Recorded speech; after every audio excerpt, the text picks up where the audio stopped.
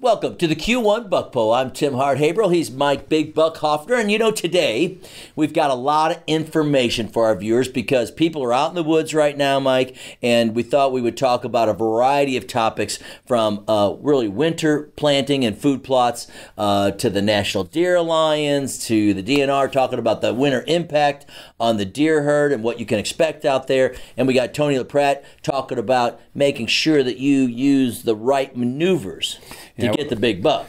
Yeah, well, it's always great topics that we have to cover, but you know what? The other thing we didn't talk about is, boy, weather can wreak havoc with your best hunting plans. And Tim and I had planned to go, and we got rained out the other day. Man, it was a pouring thunder, lightning, and so you got to work around the weather elements as well. This weekend. We're going to give it a shot. Exactly right. And you give it a shot out there, and then when you get your deer, make sure you take it into one of the registration locations, or you can download the form online and send to us at the Q1 Buck Poll. Stay with us. We got more coming up. Lots of information today on the Q1 Buck Poll.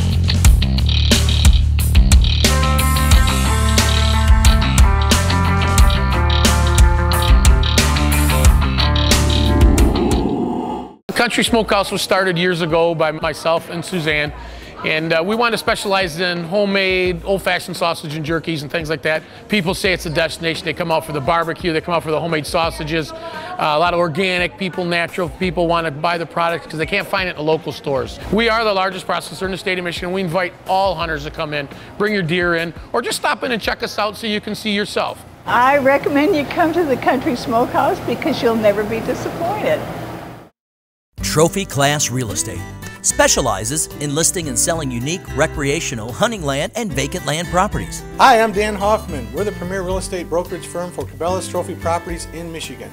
If you're looking to buy, we have great properties like this one. Here's a beautiful home with a large finished garage on 11 acres with 600 feet of riverfront on the Black River near South Haven, Michigan. A great hunting opportunity and Lake Michigan enjoyment. Call us today or go online to see all of our properties. When a hunter graduates from my new Super Whitetail Boot Camp, he will be in the top 1% of the deer hunters in the country. There's hundreds of little things people need to know to really have the ultimate property. I come in and show people how to put all the right pieces of the puzzle in that property, to hold deer, get more born on the property, make them come by the stands, keep them from the neighbors during daylight hours. I'm Tony LaPratte from Ultimate Land Management, and I'm inviting you to our new Super Whitetail Boot Camp. Back here on the Q1 Buck Poll. Well, Big Buck, today I got a chance to talk to Larry Martz at the Battle Creek Farm Bureau, one of our longtime registration locations and a great sponsor out there. He's going to talk about winter planning of food plots because, you still could do something or you can get your ground tested, but he's going to talk about, too, what are the deer looking for this winter? Well, number one, when they come off the rut season, you've got to have something for the deer to eat. I mean, they just can't, otherwise you're going to have a starvation problem. And that's primarily a big problem in the Upper Peninsula, but down here in the southern parts of the states of Michigan, our big ag belt, we got to have food out there to have them make it through those tough winters, especially this past winter. So great idea. Here's my interview with Larry Martz at the Battle Creek Farm Bureau. We're now at the Battle Creek Farm Bureau in downtown Battle Creek. Larry Martz is with us. Larry, welcome to the Buck Poll.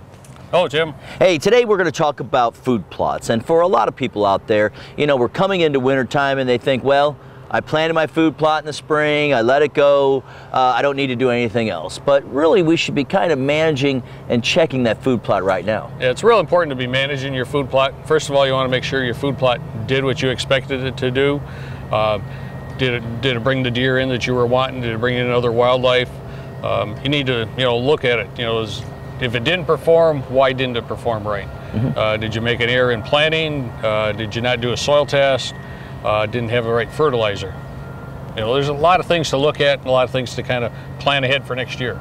Well, you talked about soil testing, and you know we still have sort of good weather right now before the big winter hits. Should I do some soil testing now to get ready for the spring? Ideal time, as long as the ground's not froze, you can go out and do soil testing. You can take random samples down about 4 to 6 inches, put all those samples into a bucket, take about a 2-cup sample out of that, bring that in. Even if the soil's wet, we'll let it dry out before we send it in. We'll get the results back and we start working on a plan for next year. Mm-hmm. And as you do check your food plots, really you're taking a look at, are there deer eating it, are they browsing it, what's going on in what area of your land, right? Right, and there's a lot of things to look at.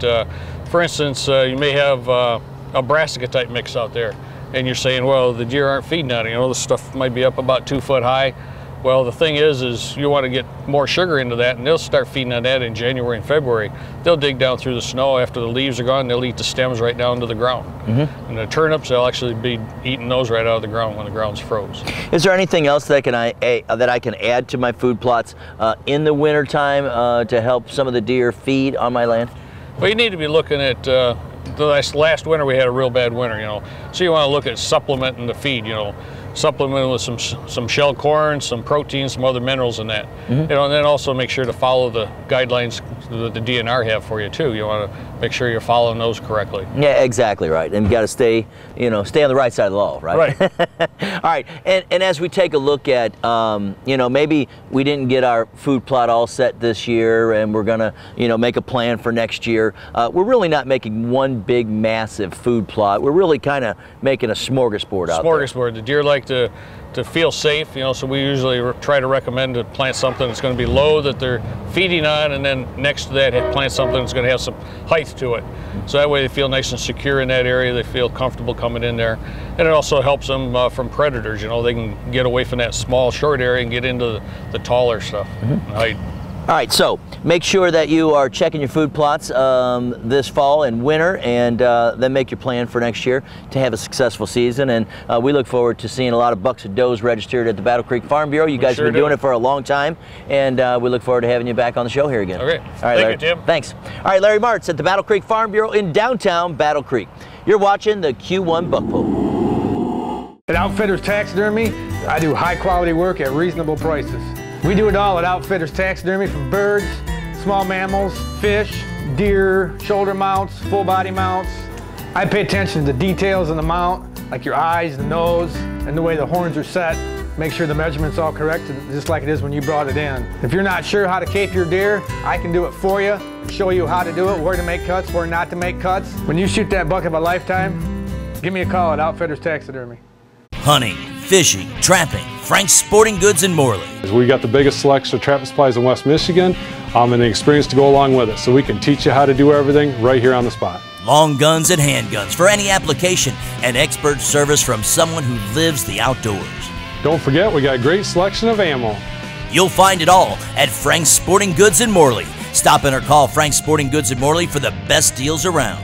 Hi, my name is Vic Havens, and we invite you to stop here at Frank's Sporting Goods in Morley, Michigan. Coldwater Gun and Pawn, your concealed weapon headquarters. Buy, sell, trade. We do volume so you have selection with new guns arriving daily. Need ammo at the best prices around? Stop into Coldwater Gun and Pawn. Plus, we pay cash for guns or anything of value, including gold and silver, where we pay the highest prices in southern Michigan. Plus, we have DVDs, guitars, gifts, and more.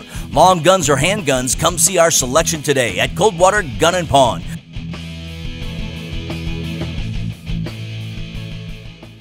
Well, we've got some bucks registered in the Q1 Buck Poll, and it's very simple to get registered. You can go online, download the form, or take your deer to any of our locations across the state. They'll take your picture, they'll measure the rack, and get you scored for the Buck Poll. Yeah, you want to get it scored, you want to get it entered because you want to win. And speaking of winning, here's some winning deer hunters that were successful this past week. Let's start out with Anthony Riney with a 7-pointer from Southeast Michigan, scoring 40. CJ Renard from Mid-Michigan brings in a 9-pointer, the score 38.125. And Travis Bodine from Mid-Michigan's 8-pointer scores 37.5. The winter last year was unlike any other winter we've had, and a lot of people are like, well, what happened to the deer herd? Were they frozen? Well, I'll tell you what, it was not a bad winter, it was a brutal winter. And I'm telling you what, I'm from the UP, the Western End, we're used to cold weather. I'll tell you what, this was something else this year. All right, I talked to Brent Rudolph from the DNR about the impact, and here's his answer. I'm now talking to Brent Rudolph. He's the Deer and Elk Program Manager for the DNR. Brent, welcome to the Q1 Buck Poll. Thanks for having me. All right, well, today we're going to talk a little bit about the harsh winter and the effects that it had on the deer herd out there. What does the DNR see? Well, you could be a glass half empty or a glass half full person. Winter's always a lean time for deer. This obviously was a much worse winter than we typically have. So you could look at it as, well, winter's always rough on deer, and they have some ways to be able to get through that lean time of year, and maybe they'll be all right. Or you can look at it as, man, winter's bad enough as it is, and this was a wicked one. Well, do you have any type of numbers? Do you have any type of estimation? Sure. Well, one of the things we do, we've got a couple different ways to get some insight. First of all, we do a winter severity index every year. We've done it for many years, where we track the winter conditions as they progress through time. And that clearly shows us, actually in all three of our regions, but especially in the Upper Peninsula, that yes, it was a tough winter. We don't need those numbers for most of you, if you were out there at all, to know that. We also have had an active research project in the Upper Peninsula. We call it our Predator-Prey project. It's been monitoring deer and interactions with various predators. A lot of it's actually focused on fawn survival, but we do have some older deer that are fitted with radio collars that we track. And once again, we saw really high mortality rates from those deer. A lot of those deer died heading into this winter and didn't make it on through. So we know that's not telling us what happened everywhere. It doesn't mean all the deer that in the Upper Peninsula died just because a large number of those did.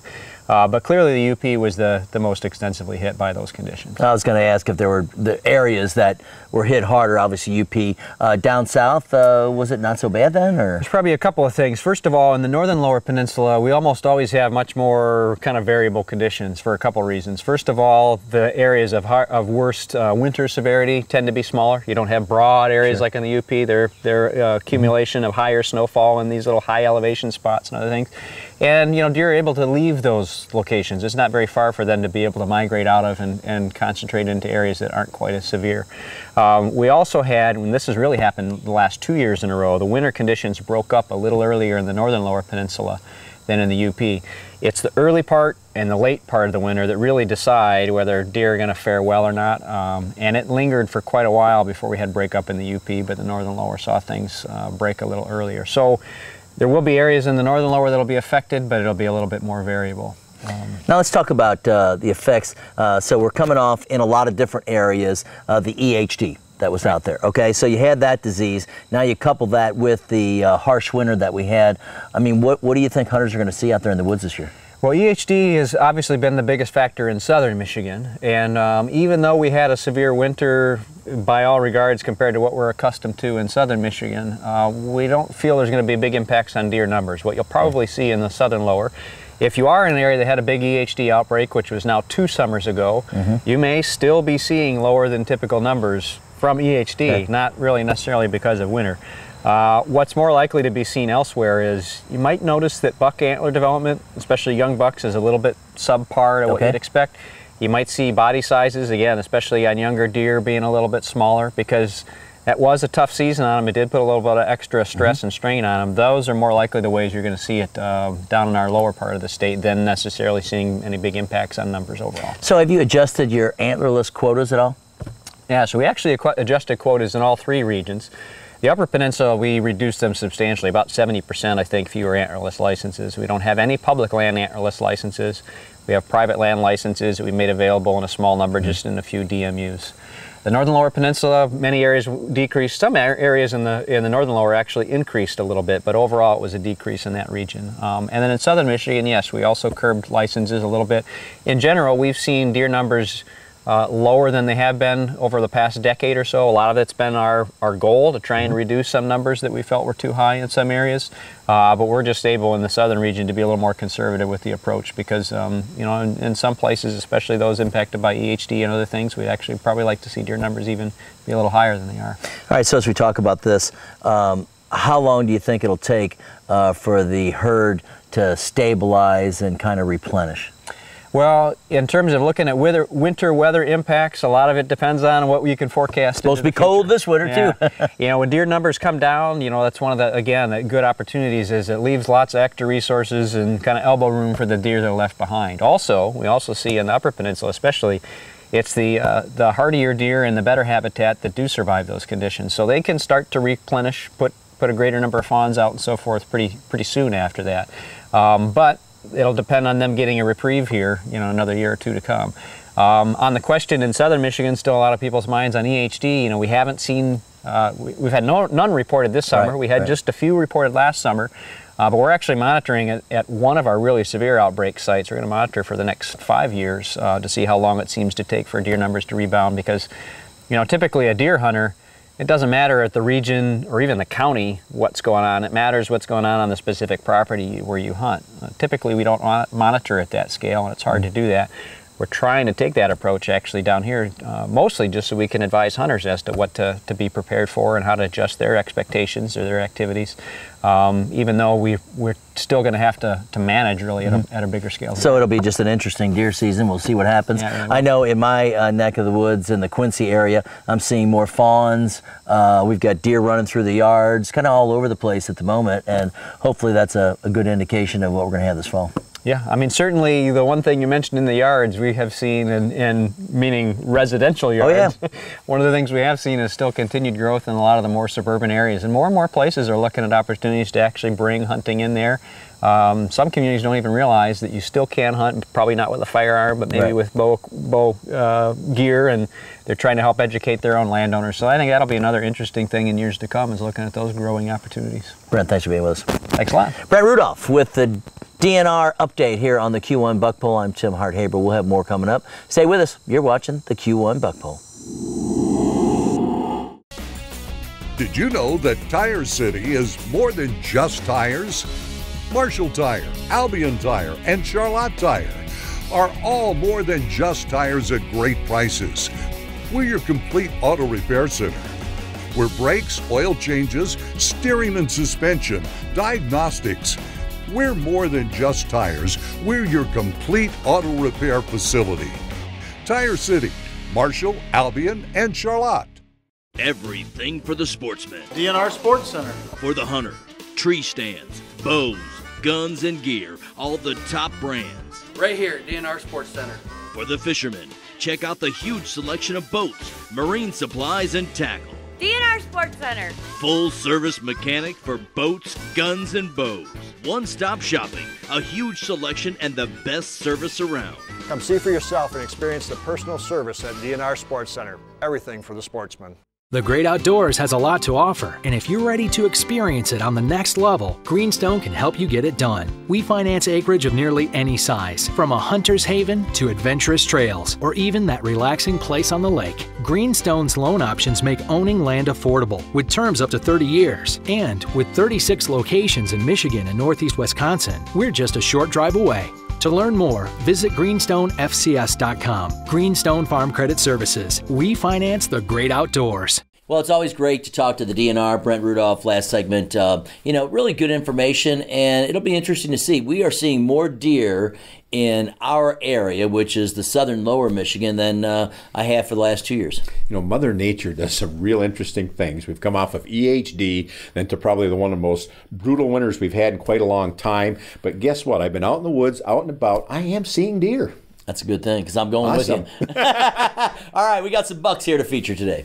All right, let's start out in mid-Michigans with Garrett Rosich's 9-pointer. The score was 40.875. And Morgan Bresson from Southwest Michigan brings in a 5-pointer with a score of 22.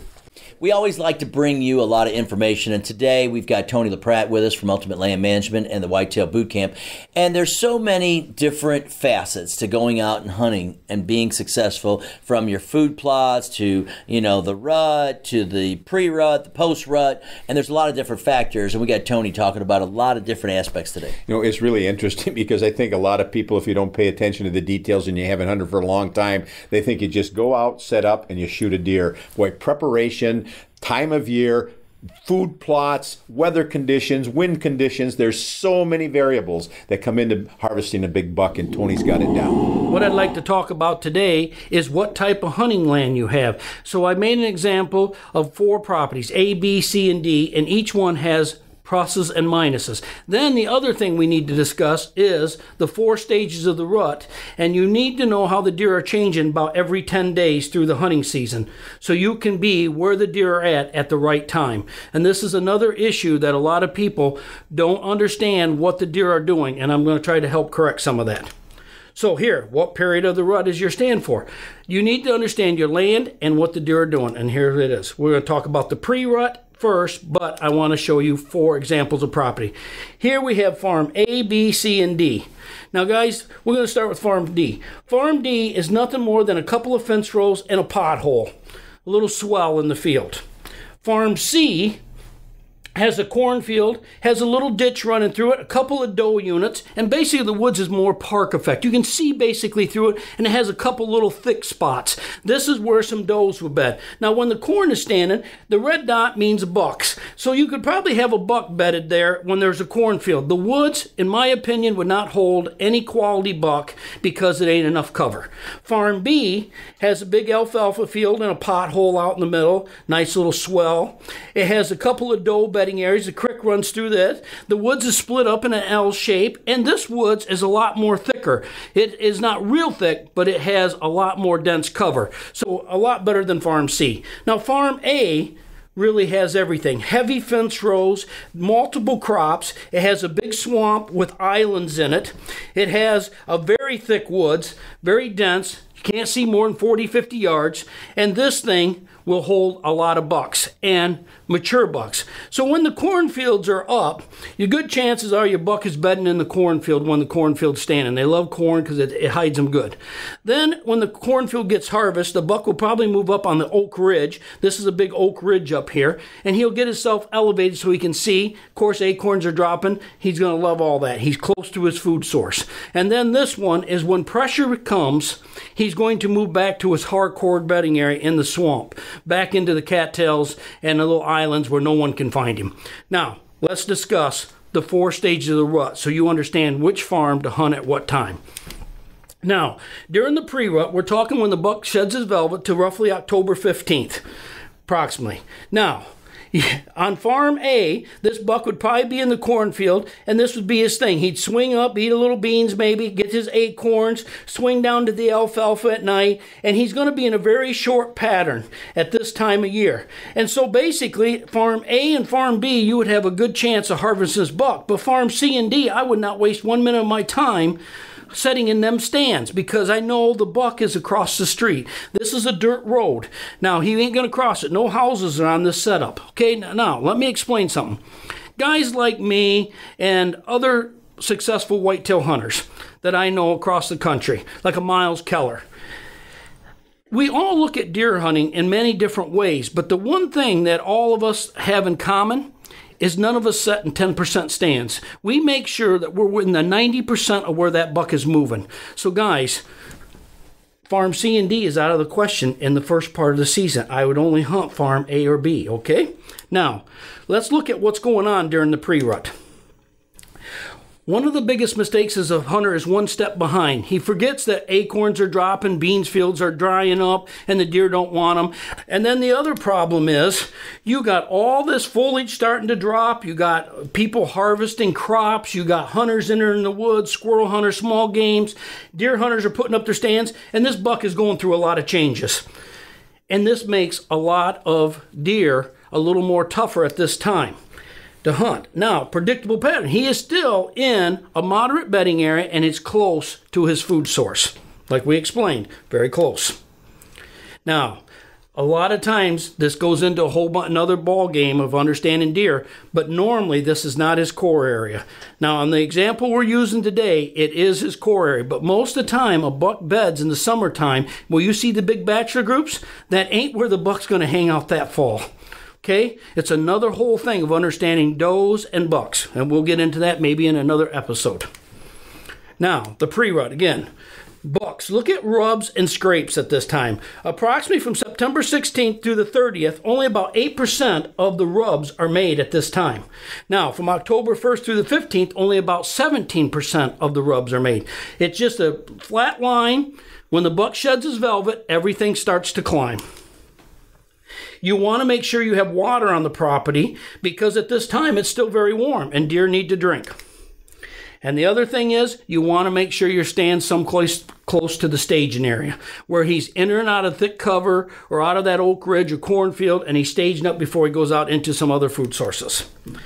Signs, at this time you're going to need to understand rubs, tracks, droppings, all these tell you a story about a big buck. What way he's traveling, his age, etc. All can be told by signs. You must keep the buck from going on high alert. Remember when we're talking about enter and exit, biggest common mistakes. And here's what happens when you pressure a buck too much. Most of the time, it's the hunter himself that's basically pressuring the deer. Guys, I'm a guy that just gets a little time to sit and explain a few things. But most of the time, the hunters think the neighbors are all the problem. Guys, if you're doing everything right, where should all the deer be? On your property. Most of the time, a hunter's doing things he doesn't realize. And so, enter and exit is very important. But here's what happens. Once you put a buck on high alert, he has about a 90% chance of making it through the season. Or you only have about a 10% chance of harvesting him. You make him go nocturnal, so he's only moving the last 15, 20 minutes, he's got about a 95% chance of making it through the season. And then if you make him actually leave the property because there's so much scent and hunting pressure, he moves out, that buck has about a 99% chance of not being taken by you. So guys, you need to keep these deer calm on your property and don't let them know they're being hunted. Add style to your bedroom or living room with log furniture from Thurston's Furniture. One-of-a-kind log bedroom sets, dressers, mirrors, easy beds that convert from a couch to a bed. Specializing in custom orders, Thurston's offers a great selection to choose from. Plus, check out our Northwoods Wildlife Print area rugs. Want a camel recliner? You'll find it at Thurston's. Thurston's Furniture on M60 in Homer. Everything you want in log furnishings at great prices. If you got questions, we've got answers here on the Q1 Buck Poll. One of the ways that you can communicate with us is through Facebook. The DNR said, we got a post there that says, what are some of the questions that you would like answered by the DNR? And you can email them to me. You can put them on our website. You can put them on the Facebook page for us. But there's a lot of ways to interact and communicate. And, sometimes people are not always comfortable asking, hey, man, you're hunting with, I want to ask this question. Like, what? So this is a good way to get your questions answered. Well, technology's made things a lot simpler for folks, so get online and get those questions answered. And also get your deer registered. Buck or doe, you've got a chance to win that Yamaha Grizzly 350 ATV. We've got muzzleloaders from Connecticut Valley Arms. We've got lots of things. And I will announce that we are going to have our final party at the Backroad Saloon in Marshall, one of the premier country dance facilities in the state of Michigan. It's going to be an awesome night, and that's going to be the first weekend of March. We're going to have a country western theme, buddy? Afterwards, shoot 'em up. Afterwards, we're going to have a band and everything. We're going to have a great time. So put that on your calendar. All right, he's Mike Big Buck Hoffner. I'm Tim Hart Haberl. Thanks for being with us here on today's Q1 Buck Poll. Remember, whenever you're out in the woods, be safe.